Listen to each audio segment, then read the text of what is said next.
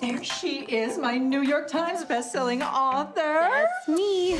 How's the new draft coming along? Great. This is gonna be your biggest book yet. Ta-da! By the way, when do I get to meet that royal boyfriend of yours? I think I have really bad reception here. Olivia? Soon we'll be in Torovia. We're going to have all the time in the world to slow down. Just stop you right there, Your Highness. Have you forgotten that my parents are joining us? Your Majesty. This is going to be a wonderful Christmas.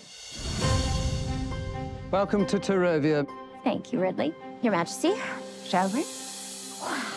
I'm gonna need breadcrumbs and a map just to find my way out of here. Christmas will serve as your introduction to royal society. Have a nice day in school, honey. Ridley? Can I get the first letter? A. Princess Andrea. Not quite. The book announcement? Everyone's online. I have to go. Do you believe that Olivia is ready? She'd be a wonderful queen. The last year with you has been the most amazing adventure. Olivia, would you? Wait. I don't think we're ready for this. Sorry. What if the Queen was right when we first met? What if we really are from different worlds? Recognizing a problem is the first step towards fixing it, son.